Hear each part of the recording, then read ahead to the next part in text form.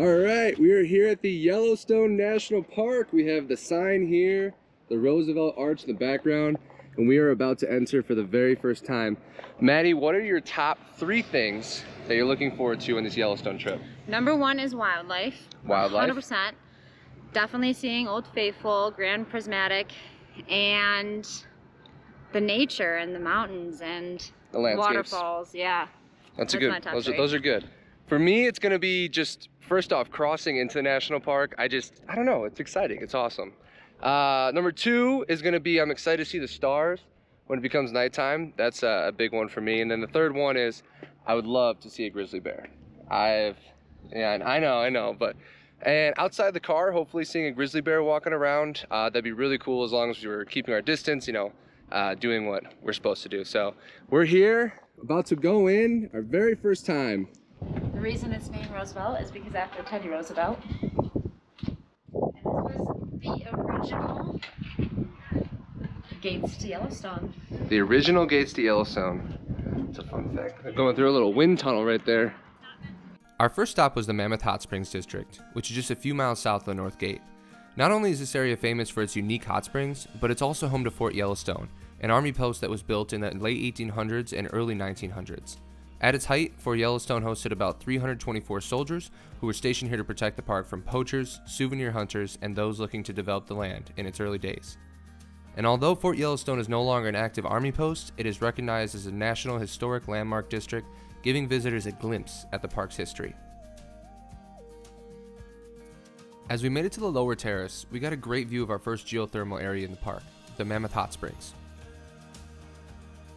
Taking in this kind of view for the very first time really blew us both away, because we weren't just seeing pools of hot water, we were seeing colorful and uniquely shaped landscapes that were so different from the rolling hills and surrounding forests. And we actually had no idea what this strange looking rock tower was, but after doing some research, we found out that it's an inactive spring called Liberty Cap that was named in 1871. Walking up and around the terrace was a ton of fun because you got to see all the springs from different angles, and of course, the higher up we got, the more we got to see Yellowstone. It was a bit exhausting, but it was totally worth the hike. One of the questions that we kept having while seeing some of the different springs was why some of them were more colorful, giving them that orange and yellow color, and why some of them were bleach white. We came to find out that the colorful ones are full of heat-loving microorganisms called thermophiles that are bunched up together within them.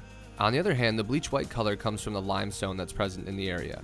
As the water that is heated by the volcanic activity below rises to the surface, it's dissolving a lot of that limestone, and when it hits the surface, it starts to deposit it back in a chalky white form called travertine.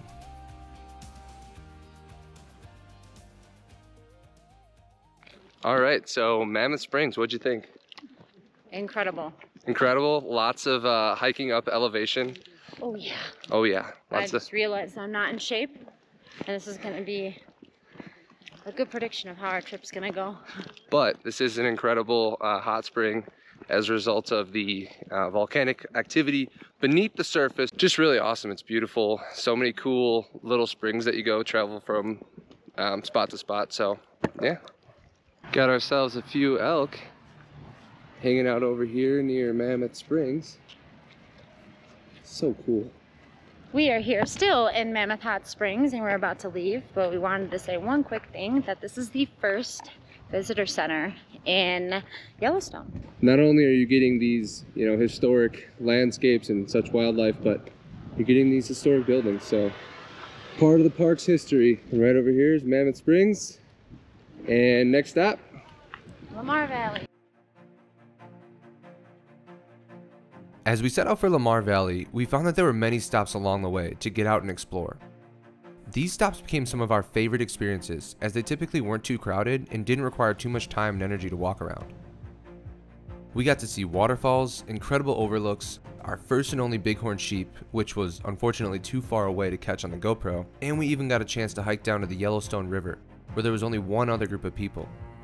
The drive there really felt like a road trip, where Lamar Valley was the destination, but all the spontaneous stops along the way really kept the adventure going throughout. So if you're planning a trip to Yellowstone, we recommend giving yourself enough time to get out and explore without feeling like you're in a rush. So, I will say, oh, we saw a little ground squirrel. Today, I've definitely seen, and this is our first day, not even full day. I don't even know how to describe it. So much wildlife. A lot of wildlife? No, but I'm talking about the views. True. It is the most beautiful landscape terrain I've ever seen in my life. Yeah, from the waterfalls to the geothermal activity. Yes, that is really cool.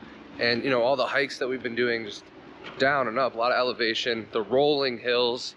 It truly is, like she said, it's amazing. Tower Falls, totally worth it. But the way up, how was the way up? Treacherous. Our first bison. Seeing our first bison felt like the Yellowstone rite of passage.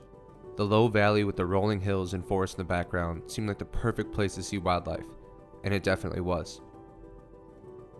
We were seeing large herds of bison and pronghorn antelope all over, which is why Lamar Valley is nicknamed the American Serengeti. This was also the most wild the park had felt. Instead of stops with parking lots and overlooks, there were small gravel pull-offs where cars could stop to observe wildlife and take in the stunning views.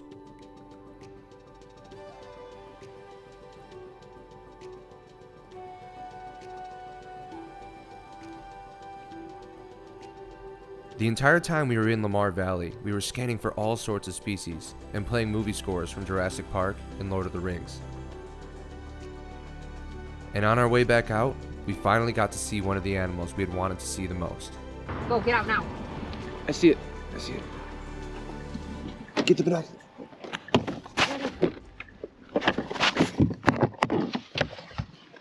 Got a bear. Got a bear sighting. All right, we got our first bear sighting. It's a brown bear.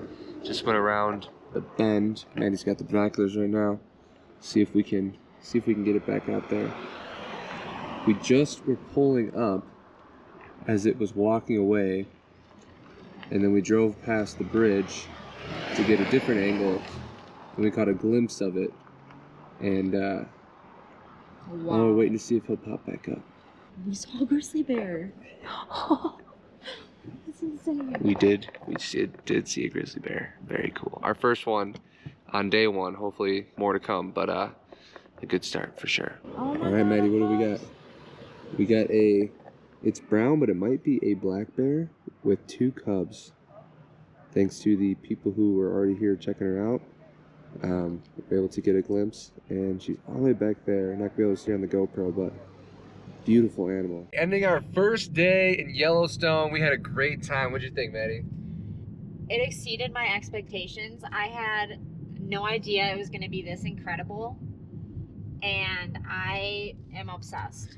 Yeah, It really is a beautiful, beautiful national park. When we capped off our day, we were looking for bears the whole day. We saw a grizzly bear running away, just very briefly, good little glimpse of it. And then we saw a mom with 2 cubs, mother grizzly with 2 cubs, and it was a big grizzly. Yeah, it was at Lamar Valley at around dusk time, so it was truly beautiful. It's been a long day. We are zonked, but it's totally worth it. Just a really great day. Yeah, we're both pretty tired, so tomorrow we're gonna start early morning at Hayden Valley or Lamar Valley. We're gonna do one of the two, so we'll see you tomorrow. The drive out of the park on day one was one of our favorite moments of the trip. Everything was calm, the view was stunning, and the rush of the day was over.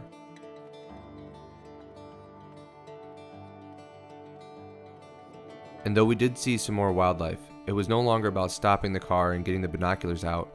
It was just about enjoying the moment. So if you ever plan on traveling to Yellowstone, make sure you don't miss the sunset.